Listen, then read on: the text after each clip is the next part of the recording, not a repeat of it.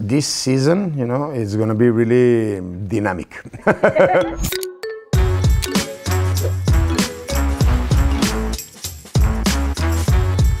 The last day during the shooting of La Casa de Papel, oh man, it was so emotional. Très émotionnel, trop.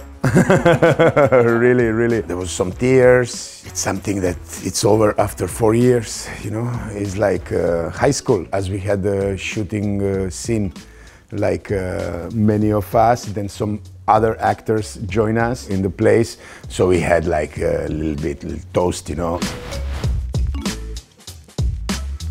Casa de Papel, it's famous for its writers. We don't have a script the one season, we have an episode per episode. So like that all of these years, you know. So literally I didn't know the end of the series 2 months ago. I don't know if it's to avoid the leaks. They are working like that. I mean, anyway, you cannot avoid the leaks because as you saw on Instagram, you could track the, the shooting because there's lots of exteriors. I think that's their way of working. This year, I was shooting in Spain. They were shooting in other countries like Denmark, Portugal. I mean, this year was complicated, you know, because of all the travel, all the logistics.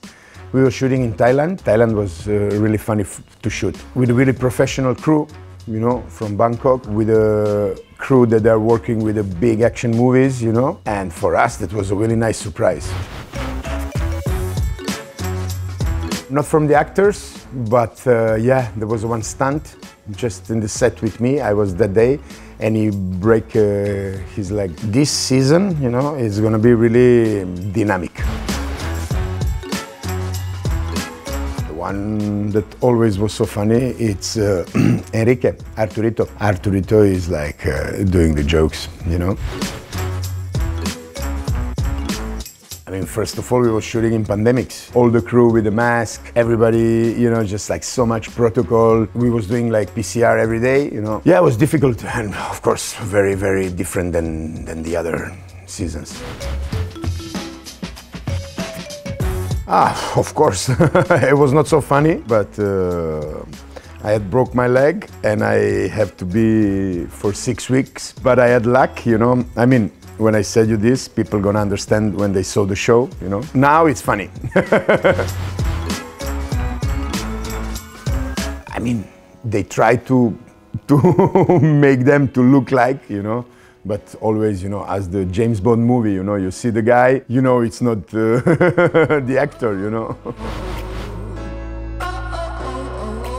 Some of the guns are real, but the most are false.